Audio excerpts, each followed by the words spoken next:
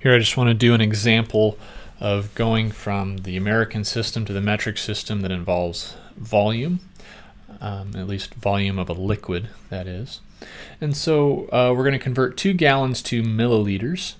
So by now we understand that the strategy we always want to use is to get to the metric system as soon as possible. So I look over here in my chart and I see that it takes me from gallons to liters, but once I'm in that metric system, it's real easy to convert from liters to milliliters. So I'll just take these 2 gallons, set up my unit conversion factor. I know gallons need to go on the bottom so that my gallons will cancel. And I'm going to put liters on top, and so I'm going to use 1 gallon equals 3.785 liters so that I make sure I get a 1 in the denominator so I don't have to do any dividing. So do our multiplication over here.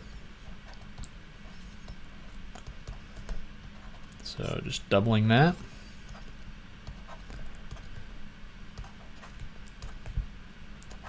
And we've got 3 decimal points, so that puts the decimal point right there. So we've got 2 gallons is about 7.57 liters.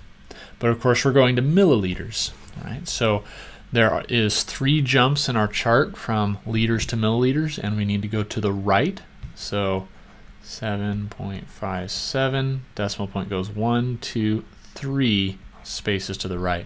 So I get 7,570 milliliters.